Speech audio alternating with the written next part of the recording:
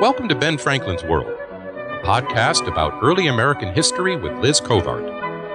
The study of history is key to understanding who we are and how we can affect a better future.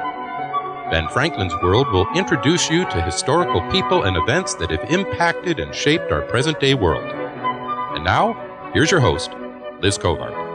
Hello, and welcome to a bonus episode of Ben Franklin's World, the podcast dedicated to helping you learn more about how the people and events of our early American past have shaped the present-day world we live in. Today is August 14, 2015, the 250th anniversary of the first Boston Stamp Act riot. As you know, tomorrow I will lead a tour of Boston with an emphasis on these Stamp Act riots. But I know you couldn't make it, and I didn't want you to miss out. So I sat down with an expert on the Boston Stamp Act riots to create this bonus episode for you. It is an episode that explores the Stamp Act and the Boston riots around it with J.L. Bell, proprietor of Boston1775.net, a well-known and well-established blog about all things revolutionary New England. During our chat, John reveals details about the American Revenue Act of 1764, better known as the Sugar Act, or the act that came before the Stamp Act, why Parliament passed the Sugar and Stamp Acts, and details about the Boston Stamp Act riots and how they influenced the course of the American Revolution in Boston and throughout the 13 colonies. Are you ready to join the mob? Let's meet our guide, J.L. Bell. With tidings and wisdom to share about our early American past, here is this week's special guest. Today's guest is a writer specializing in the history of the American Revolution in New England. He is the proprietor of a daily blog at Boston1775.net, which promises history, analysis, and unabashed gossip. His writings in print include a chapter on the political activities of Boston's youth in the book Children in Colonial America, and a book-length study of General George Washington in Cambridge for the National Park Service. Welcome to Ben Franklin's World, J.L. Bell. Thanks very much, Liz. If you have never visited John's blog, you are truly missing out.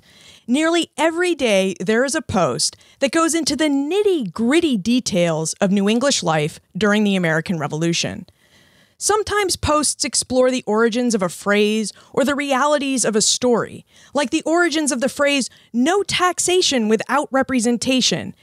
And yet, still on other days, John's posts reveal something fascinating about something that seems so mundane, just like a plain object or an issue. So, John, now that we have you all to ourselves, would you tell us what inspired you to start Boston1775.net and what keeps you inspired to keep investigating nearly all aspects of New English life during the American Revolution? Well, that's a question about history that goes back into my history. I grew up in Middlesex County, Massachusetts during the bicentennial, and I was in 5th grade when that happened, 75, 76, that year. And in 5th grade in Massachusetts, the curriculum calls for studying colonial and revolutionary history. So I was getting this triple dose of the beginning of the American Revolutionary War. And I really enjoyed it. I thought it was very interesting, somewhat inspiring. I also thought that clearly it had been studied to death because it was such an important part of regional and national history. So I was very surprised when I was making a career change in the late 90s to read a biography of Samuel Adams just for recreation, and I came across stories that I hadn't heard before. It's quite possible that they had been told to me growing up in Middlesex County, Massachusetts, but I just hadn't paid attention. But I realized with that there were more stories to be found out, and so I started to research them on my own. I happened to be doing that at a time when the Internet was making it much easier to find sources, to find what libraries in the area had the right books. It was before Google Books, but there was already material coming online. And I happened to be lucky enough to put together some sources to find some stories that had not been told before and started to publish those. That was around 2000, 2001. I continued doing research. I continued talking at various historic sites and publishing articles and papers, but there were these little things, little stories that didn't have, it seemed, enough weight to stand on their own as an article, and yet I wanted to share them with the world. So I started looking around for a way to do that with a website. At the time, it felt like the only way to have a website, you'd have to put everything out at once, and then every time you had to make a change, you had to go to your webmaster, who is usually your neighbor or your nephew, and he's 16-year-old, and he's named Jeremy, and you say, Jeremy, can you do this? And he has tennis practice or whatever. And then a friend told me about how blogs work, and I realized that a blog would be a way to dribble out these stories that I had or other things that came up or thoughts, and it wouldn't need to be complete all the way, and I wouldn't need to go through another person. I could just wake up in the morning and decide, what am I interested in writing about today? So I started doing that in May 2006, and I've been doing it every day since. I may have been better off back then realizing that a blog didn't actually have to be daily, but once I got into that habit, it is daily, 7 days a week, and I, through judicious backfilling, have not missed a day. Yeah, I'm in awe of all the content you put out on your blog. And your remarks, you mentioned you read a book about Samuel Adams. And knowing your blog and knowing how well you research things, I wonder, John, is he Samuel or Sam? There are a couple of occasional references to him in the period as Sam, but most people on both sides of the political divide called him Samuel Adams, Mr. Samuel Adams. In the 20th century, image of him as a rabble-rouser, or a very radical person, basically based on communists and anarchists, developed and was the principal image of him in the popular imagination. We can see that in books like the children's novel Mr. Revere and I. But in fact, he was a gentleman. He had a master's degree from Harvard. He was a very devout man. He was from the merchant genteel class. He did not spend a lot on clothing, to be sure, but he lived in a genteel style. And so he was not the easy, comradely friend of the working man, Sam, good old Sam Adams with his beer mugs, which is presently the most widespread image of Samuel Adams. John, I could pepper you with all sorts of different questions about New England, but I'm going to have to leave those because I invited you on the show to talk about the Stamp Act. 2015 marks the 250th anniversary of the Stamp Act, and earlier this year, John began posting details about the act, its passage, and colonial resistance to it. John, I think before we dive into the Stamp Act, and I know that's become an area of expertise, I think we really should talk about the American Revenue Act of 1764, the act before the Stamp Act. Would you tell us about this act that we know today as the Sugar and Molasses Act and how colonists responded to it?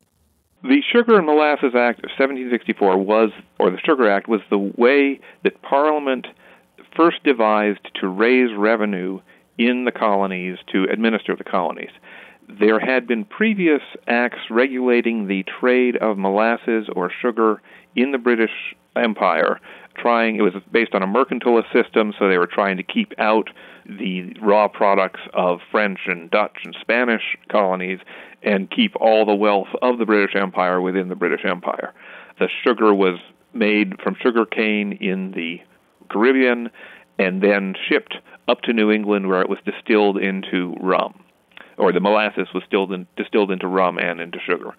By adding more enforcement in 1764, and by explicitly saying that the revenue from these tariffs would now go towards administering the costs of the empire in North America, Parliament was doing something new.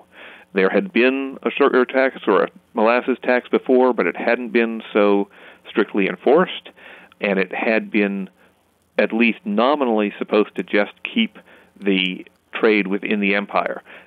In 1764, Parliament was actually saying, no, we actually want to raise money this way from the colonists and then to spend it according to our priorities. This was the first time that Parliament had been explicit about that, and there was a great deal of reaction to that, or objections and complaints, but only really within the industry that was affected, the sugar traders, the molasses traders, the rum distilleries of New England. They were already somewhat under pressure, as I understand it. The Caribbean planters were realizing that they could distill the molasses into rum themselves, and that's why we have Jamaican rum and Cuban rum instead of Massachusetts rum these days.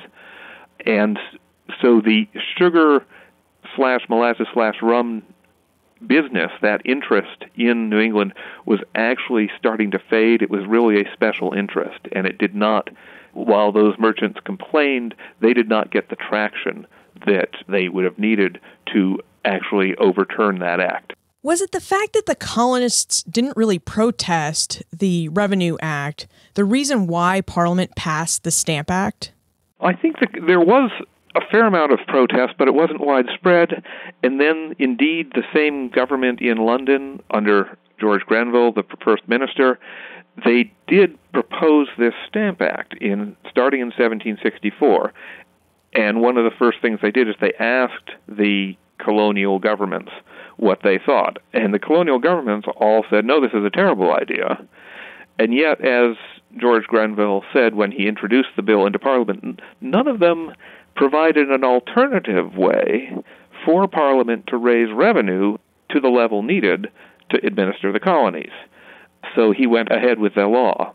And yes, he probably did think that that the new Stamp Act would gain some objections, but it would eventually take hold. In Britain, there had been a Stamp Act for decades, since I think 1712 or so. In fact, in Massachusetts, the Massachusetts legislature instituted a Stamp Act for a couple of years in the 1750s when it needed to raise money for the possibility of war with France. So, in principle, a Stamp Act seemed to be within the Constitution of the British Empire. Massachusetts wasn't the only colony, because I've seen it in the record books of New York, too. In fact, I saw Stamp Act during the French and Indian War. I was kind of floored because there's such a negative reaction to the Stamp Act that Parliament passes after the French and Indian War. So I was like, wow. Yeah. They had experience with the Stamp Act, and then the one that Parliament passes is just no good. And that's all because it's Parliament. It truly is an issue of taxation without representation. It truly is an issue that this legislature, which the colonies had no say over, was choosing how to tax the colonists and choosing how to spend that money. Why did Parliament pass the Sugar Act and the Stamp Act? Why does it need to raise money from the colonies? That's a good question, and it gets to imperial policy overall. The preamble to the Stamp Act is explicit that it's supposed to defer the costs of administering the empire in America, which had grown much larger with the addition of France's mainland colonies, that huge territory of Canada and Quebec. Also, there was less pressure against moving to the west, and yet from the imperial government's standards, they needed to reward and protect their Native American allies who would be coming into conflict with European settlers moving west. So that was one new element of administration, putting out fortifications and army outposts along the frontier to try to keep the peace there. But there also seems to have been a conviction within the London government that they really needed to be more involved in colonial administration, that it wasn't good enough to just let these colonies survive on their own, or not survive in some cases. They needed to be more integrated into the British government, into the British system, and that in turn meant more administration, and this was simply not something that the British colonists were used to. Earlier you mentioned the phrase, no taxation without representation. I know from reading your blog that you have researched the origins of this term. Does that term come about because of the Stamp Act protests? It does not come about directly. The idea that British subjects, of whether in the mainland or in the colonies, should not be taxed except by a legislature that they had somehow been represented in, that is an older idea that, for instance, James Otis wrote about in one of his pamphlets against the Sugar Act in 1764. So the idea predates the Stamp Act. But After the Stamp Act was repealed, and we're getting a little ahead of ourselves, Parliament then debated and passed what they called the Declaratory Act, which basically says, okay, we're taking back the stamp tax, but we were right all along in principle about being able to tax the colonies. That's what they were declaring. During that debate, a friend of the American colonies named Lord Camden in the House of Lords brought up the principle of the British Parliament not being able to tax the colonies because the colonists didn't vote for anybody or weren't represented in Parliament.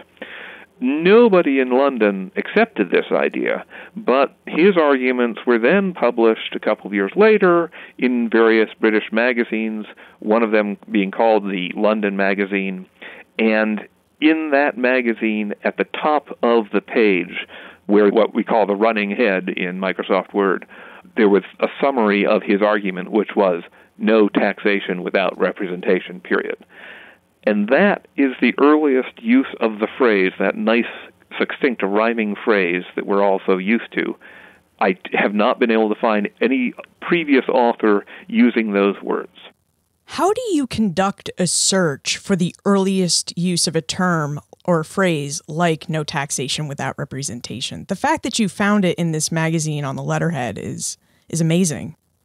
It is all due to Google. Google Books is simply a conspiracy to make sure that I never stand up from my desk again. With their keyword search, and manipulation, it's not, it's hard to sort out the dates and things like that, but that's where I first go now to look for phrases. And I've been lucky, and it's great that there is such a large database there, and so I'm eternally grateful to that great corporation. What have your Google searches or your archival searches turned up on the Liberty Tree? Because the Stamp Act riot in Boston really starts at the Liberty Tree. So I wonder if you could tell us what you know about the Liberty Tree and how it became a symbol of colonial resistance to parliamentary taxation. Okay. Well, to start with, something that we can see looking at period sources is that the tree was called Liberty Tree, not the Liberty Tree. Sometimes the Tree of Liberty. But for some reason, they only called it Liberty Tree, often with a hyphen. When they first had the Stamp Act protest there in August of 1765, when Bostonians first did it, the tree wasn't even named that way. It was simply a very large tree right beside the road as you came into the town, and the town was a peninsula, a sort of tadpole-shaped peninsula sticking off of Massachusetts at the time. So there was only one road into town. If you were bringing in your goods to market, you had to go along that road. And so it was a very good, this big tree was a landmark for people coming into town. It's a very good place to hang effigies, if you wanted to hang effigies to show your displeasure with somebody. And that's what was done on August 14th, 1765. That protest, and we can talk more about its details, but that evening it became violent. And then a couple of weeks later, there was an even more violent protest, which ended up with a sacking of the lieutenant governor's house. And at that point, it looks like the town fathers and the political organizers of Boston decided that they needed to tame this energy, this political rancor that they had helped to ignite. And part of what they were doing, it looks like, is they went back to that first protest on August 14th and the daytime protest, which was peaceful, and they tried to elevate that to being the most important and admirable. So they went back to the tree, and they put a plaque on the tree talking about how what had happened there was so important, and that's when they named it Liberty Tree, and they took the term liberty and adopted it as their main battle cry. Not, we don't want to pay taxes, but liberty. After that, other towns in the North American colonies began to designate their own liberty trees. The one in Boston was a very big elm. The one in Charleston, South Carolina was a live oak. The one in Braintree, Massachusetts was a buttonwood. But these were all prominent trees that got the name Liberty Tree as the local symbol of traditional liberties and resistance to Parliament's new taxation. As time went on, Liberty Tree became more than just a tree or a set of trees. It became a metaphor, the idea of flowering, of growing, of spreading naturally. after the American Revolutionary War, when Liberty Tree was an early casualty of the tree. It was chopped down in August or September of 1775. But the metaphor of Liberty Tree was transferred to the French Revolution, to Irish revolutions. It exists today as the idea of a natural, flowering, spreading liberty. John, you've in many ways already set the scene for us. We have Boston, it's a peninsula, we have Parliament, they've passed the Stamp Act, and we have Liberty Tree. Would you tell us how the Stamp Act riots get started? Okay, it was a Thursday, and Thursdays were market days in Boston, which meant that the farmers were bringing in their crops. Thursdays were also a day that the schools let out early, so we often see protests happening on Thursday. This particular Thursday, August 14th, 1765, was a couple of months before the Stamp Act was supposed to take effect. People coming into town were greeted with a sight of effigies hanging off Liberty Tree. The effigies were a dummy of a man who was representing the stamp master of Boston. He had the initials A.O. on his pin to the coat, so it was impossible to mistake that this was a representation of Andrew Oliver, the man who had gotten the job of selling the stamped paper in Boston. There was another effigy of a boot with a devil sticking out its head at the top, and this was supposed to represent Lord Bute, the former British Prime Minister, a Scotsman close to George III, who was getting blamed for all the policies that Americans didn't like, even though he had been out of office for years. And then there were crowds there who sort of good-naturedly stopped the farmers coming in and stamped their goods. And this was a way of conveying the idea that the Stamp Act could theoretically affect everybody.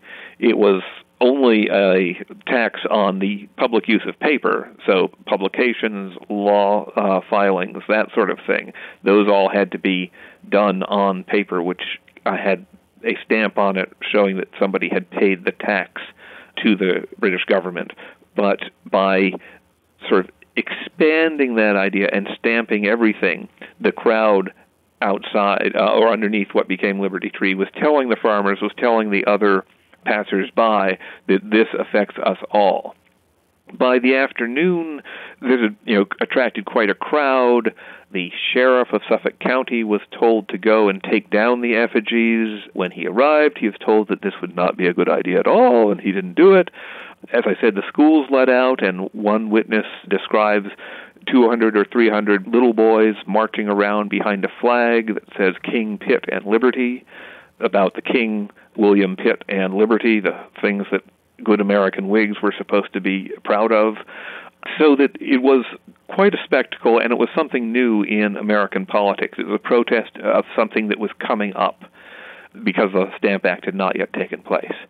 As darkness fell, the crowd became a little more restive and a little more violent. The idea of the effigies that were hung on the tree had a lot in common with the effigies that Boston's youth paraded around town every 5th of November.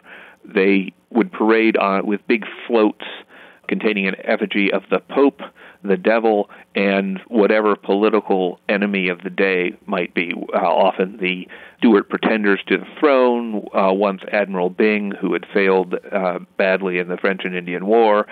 And in this case, people looking at these effigies would have probably been immediately reminded of the effigies from the 5th of November. And what happened at the end of the 5th of November? Well, all the effigies were taken and burned publicly in a great bonfire, and this was part of the fun. So I think there was a natural assumption in the crowd that, oh, now we have these effigies against the Stamp Act, let's go burn them too. The crowd took the effigies, laid them out on a board, went to visit Andrew Oliver's place of business, a small building that was under construction at his wharf, which was thought to be where he would be storing and selling out, doling out the stamped paper, and they tore that to the ground. They went to his house and they tore his fence down. They even grabbed his carriage, although some gentlemen stopped them and said, no, we shouldn't, don't go too far. But they carried the wood from his office and the wood from his fence and the effigies up to the nearby Fort Hill and had their big bonfire. So that was the first Stamp Act riot. The town continued to be restive for the next couple of weeks, and then spontaneously, without the organization that had taken place before that August 14th demonstration, there was an attack on 3 officials' houses on the 26th, and the most extreme of those attacks was on the house of Lieutenant Governor Thomas Hutchinson in the North End. And Hutchinson, although he had protested against the Stamp Act when Parliament first brought up the idea, and he had said, no, this is not a good idea, he was nevertheless seen as, and rightly so, as a supporter of the royal government in principle, as a person who felt that protests of this sort were not good. He was related by marriage to Andrew Oliver, so he really embodied a sort of top-down approach to Massachusetts politics, and he had developed a great unpopularity, clearly, because people sacked his house and tore apart his belongings and his furniture and his clothing and his plate and chinaware, and drove him and his daughter and other relatives out of the house. They had to seek refuge with relatives. And then they spent the entire night. It was a spontaneous event, but it was not just short-lived. The crowd spent hours there trying to pull apart the whole house, so it was left just as an empty skeleton. And that was the height of the violence against the Stamp Act in Boston, and that was what the political leaders of the town began to pull back against. Wow, the Stamp Act inspired 2 separate days of rioting. Do we know, you mentioned that the second day of rioting was spontaneous. Do we know if the first day of rioting was organized by a particular person or a particular group? It looks very much like the effigies were put together by a group that called themselves the Loyal Nine. They were a small group of young businessmen, some of them merchants, more of them sort of your top level of mechanics or craftsmen in the south end of Boston. 2 or 3 of them were distillers, so they had already been keyed off by the Sugar Act on these issues, and they met in a distillery on that corner, or near that corner where Liberty Tree stood. The tree actually stood in the yard of a bookseller who was not part of this group, and periodically he would sort of mention that perhaps they would like to have their protest somewhere else, and they would say, no, we kind of like it here. Okay. That group, the Loyal Nine, we know from a couple of letters that they sent to relatives, i.e. people they could trust very closely. They were involved in organizing later protests along the same lines in Boston. We know that at one point, one of their number, a man named Thomas Crafts, actually went out and removed an effigy from Liberty Tree because it had not been authorized by this group, and he was one of the only 9 people who had the authority to do that. So they had a lot of unofficial authority within Boston to put these together. In their letters, they talk about getting together and deciding, planning what to do, and having the placards and handbills printed and distributing them around town. So we know that they were involved in this organization. They do not seem to be connected to the later riot against Lieutenant Governor Thomas Hutchinson's house. Earlier you mentioned that one of the effigies was hung with an AO for Andrew Oliver, the stamp distributor. How did Andrew Oliver get the stamp distributor job, and did the mob ever go after him personally? We know that they went after his Stamp Act shack, but did they ever go after Oliver personally? He probably got his job. He was, I believe at that time, he was already the royal secretary of the province, which was like the number 3 position within the royally appointed government, appointed from London. He was a merchant of good standing, and as I say, he was connected by marriage to Thomas Hutchinson. So he seemed like a trustworthy person from the British point of view, and as stamp agent, he would keep some of the revenue that he collected. This was an investment on his part. So there were probably people angling for this job in every colony, and he just happened to have the right connections, which is the way the patronage system worked.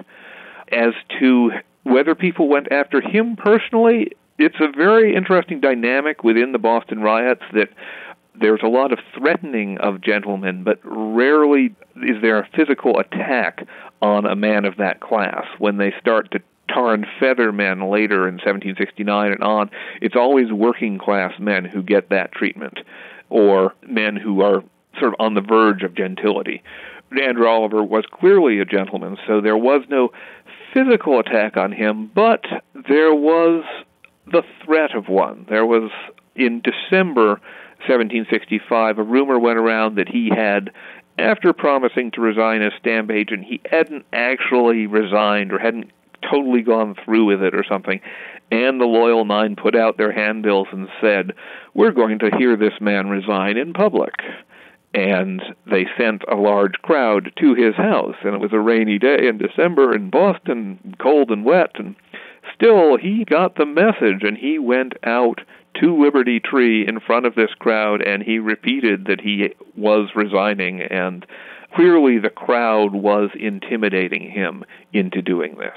Do you know why, or do historians know why Thomas Hutchinson took the stance that he did? I mean, he was not a fan of the Stamp Act, and yet he took a strong stance that he would enforce it. I think it was a matter of principle for him. He genuinely believed in the British government. He genuinely believed in a certain level of top-down politics. He had made a name for himself in Massachusetts politics several years earlier in arguing for a tighter monetary policy, and in doing so sort of put himself into the camp of what was then called the court policy, or the court party, which were people who felt that there should be more centralized top-down government. It was partly a matter of temperament, partly a matter of economic interest, especially later when it came to the Tea Party. But I think genuinely he was principled in believing that Massachusetts did owe some obedience to Parliament in London, even if Massachusetts people were not able to vote for anybody in Parliament. Now that we know how the Boston Stamp Act riots played out and the people involved, we should explore their impact. Did the Boston Stamp Act riots inspire other colonial communities to protest the act? Definitely. The Boston riots, especially that first one on the 14th, they provided the template for demonstrations in New Hampshire, in Rhode Island, in Connecticut, in Pennsylvania, in Charleston. The idea, this combination of a public protest, often with effigies, with processions and parades, combined with the threat of violence at night or in the daytime, was repeated over and over along the North American coast. In fact, even up in Halifax, Nova Scotia, which of course never joined in the American Revolution and the independence movement at that time, they had stamp protests of this same sort. How important were the Stamp Acts, do you think, in the way the American Revolution would move forward in Boston? I think they were very important both in Massachusetts and continent-wide because of a couple of things. One is that unlike the Sugar Act and unlike many of the Townshend duties that followed in 1767, the Stamp Act really affected a great large swath of the population because they involved newspapers and broadsides. They were something that every literate person would end up paying part of the cost of. And then they involved a legal filing. So if you wanted to collect debts or defend yourself against debts, which is a big thing in the colonial economy, then you had to be paying the stamp tax every time you filed a new piece of paper. So the Stamp Act was, from a strategic point of view of the imperial government, it was a way of spreading out the costs of administration very widely among the people involved in public discourse, and that seemed fair, but it also meant that you got the widest number of people upset at this new tax. Whereas with the Sugar Act, it was just one industry, and you could say that was a special interest. Here, everybody got upset at once. So that's why a lot of historians date the coming of the American Revolution, the start of that political conflict, from the Stamp Act of 1765. Another way that the Stamp Act and that protest were very important is that over the course of 1765, the protest sort of got out ahead of the law enough that when the date came around, November 1st, for the law to take effect, most stamp agents were already intimidated and simply did not open for business. most colonial courts were intimidated or decided to go ahead without requiring all the filings to be on stamped paper. Newspapers continued to publish, book publishers continued to publish, and so on, so that it never actually took effect in the colonies.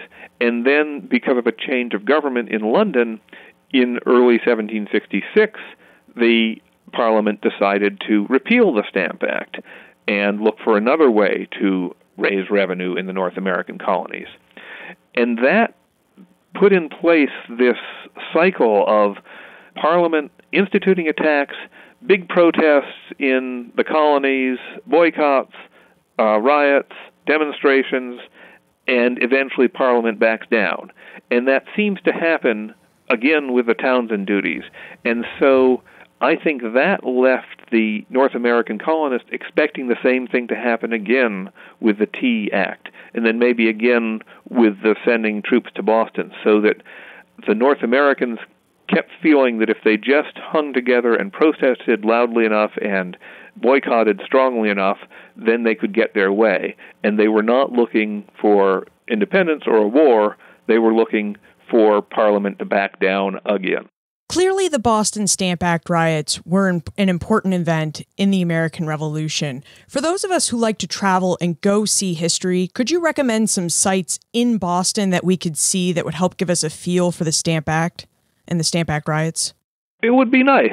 Unfortunately, the most important sites in those events are no longer extant. The Liberty Tree was chopped down, as I said, in the summer of 1775 when Boston was under siege and the British Army and Loyalists held the city, and they chopped it down for firewood. The site of Liberty Tree is now something called Liberty Tree Park in Boston. There is a plaque and a sort of bas-relief up on a wall, but it's in the middle of a fairly urban neighborhood. In fact, when I was growing up, it was in the neighborhood that got the name the Combat Zone because it was Boston's red light district, and therefore it was not really suitable for tourists. Nowadays, the neighborhood is being rejuvenated. There is some thought to remaking that site and the park more visible, but as I understand it, the open space is crisscrossed underneath with utility lines of various sorts. So it would be actually difficult to plant a very large tree there as a replacement for Liberty Tree. But Liberty Tree Park is one place people can see where those demonstrations took place. Then in the north end, there is the site of Thomas Hutchinson's house. The house itself is long gone. There is a plaque there as well, and it shows at the bas-relief showing what the house looked like and how grand it was. And it's important to know that the North End at the time did not have that many grand houses. It was a working-class neighborhood for the most part. So Thomas Hutchinson was living in the middle of people who were not nearly as rich as he was. And in between those two, there is what was then in 1765 called the Town House, is now the Old State House Museum, which was the seat of government on the town government and the provincial government. The riots of August 26th began with bonfires in the street around the townhouse and then moved to the North End and Thomas Hutchinson's house.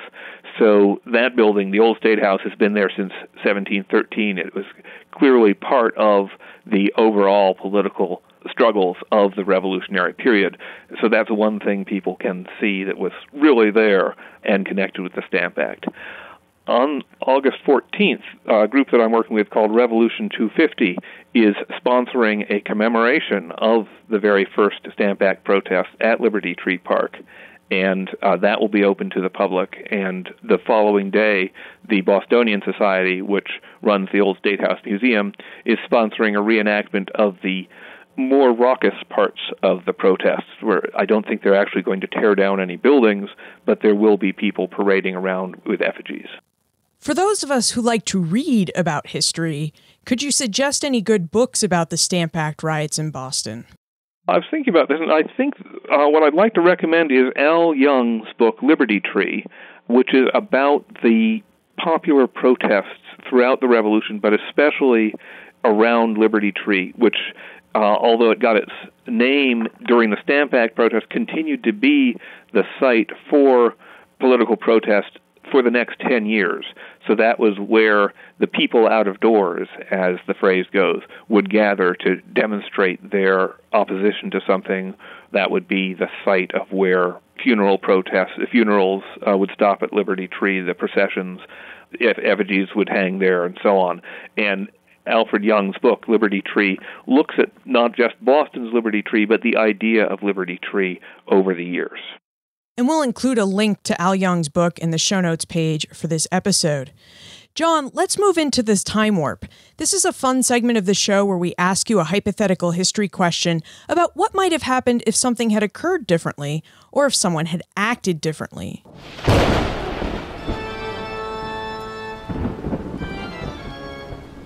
The time warp.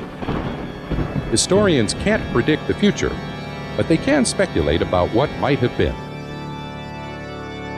John, in your opinion, what might have happened if the Loyal Nine had not hung effigies in Liberty Tree? Do you think Bostonians would still have violently protested the Stamp Act? That's an interesting question. And, of course, we can't know for sure, but my bet is that things would have gone differently, because I can't think of another protest, colonial political protest, which was as far-sighted, as sort of proactive as that first Stamp Act protest. They were protesting a law that had not yet taken effect. Nobody had actually had to pay the stamp tax yet, and yet they were making a very public demonstration. There was not really a tradition of that sort of public demonstrations against a government act. There were lots of ways to publicly demonstrate your loyalty to the government with parades and militia drills and fireworks on the king's birthday and things like that. But to complain about the government was still seen as potentially seditious. So by coming out and doing that, the Loyal Nine and the many people, the 200 and 300 boys, the crowds of farmers and others who participated in the event, they were doing something new, and as I said, it set the model for similar protests in other American towns, and as a result, when the law was supposed to take effect, it couldn't. If there had been no protest movement of that sort up and down the coast, then I think probably the law would have taken effect, and it would have been much harder to claim that this protest movement was a success. Before we conclude, John, would you give us a sneak peek of maybe some of the posts you're working on for Boston1775.net, or some insight into any larger projects you might be working on? Well, I'm supposed to be writing this book about the beginning of the American Revolutionary War in April 1775, which traces the reason the British Army went to Concord to events the previous September, starting with what's called the Powder Alarm, and then an arms race in New England from September through December 1774, with both sides trying to grab as many cannon and other pieces of artillery as they could. And I think that's why the British ended up in Concord in April 1775, looking for cannon. So that's my big project. When Stamp Act anniversaries come around, I'm going to be highlighting those in the blog on those anniversaries. I'm going to be talking about this Revolution 250 project, and then often things will just come up, bits in the news, advertisements I've stumbled across in my research, and I'll just decide that, that's what I want to write about on the blog today, or I usually write a day or two ahead, so that's what I want to write about on the blog on Saturday. You really wait for Cleo, the muse of history, to inspire you, don't you? It would be nice if Cleo came around more often, but yeah. Where is the best place to look for more information about you and how to get in contact with you? The blog at Boston1775.net has a link for contacting me, and then to my Twitter feed at Boston1775, and my Facebook page, also named Boston1775. John, thank you so much for taking us through the Boston Stamp Act riots and helping us celebrate the 250th anniversary of the Stamp Act. Thank you, Liz. And I want to put in also a good word for the word sesquicentennial, which means 250th anniversary. We are going into the sesquicentennial of the American Revolution. I've gotten from the bicentennial to the sesquicentennial, and I don't really expect to get to the tercentennial, so I'm going to enjoy this one as much as I can. I'm sure you picked up on this, But John is a walking encyclopedia of Boston history, and I'm really excited we had the opportunity to chat with him about the Stamp Act riots. One aspect of the American Revolution that we often forget is how scary these riots and other forms of protests could be. As John revealed, the people of Boston made serious threats against Andrew Oliver and Thomas Hutchinson, and though they didn't cross the line and tar and feather them, angry Bostonians destroyed their homes and their property. I don't know about you, but that's scary for me.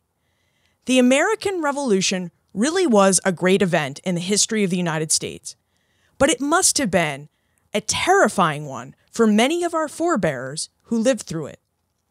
You can find more information about John, his always interesting blog, boston1775.net, plus everything we talked about today on the show notes page, benfranklinsworld.com/Stamp Act. Please remember to tell your friends and family members about Ben Franklin's World. Word of mouth recommendations are still the best way for new listeners to find us.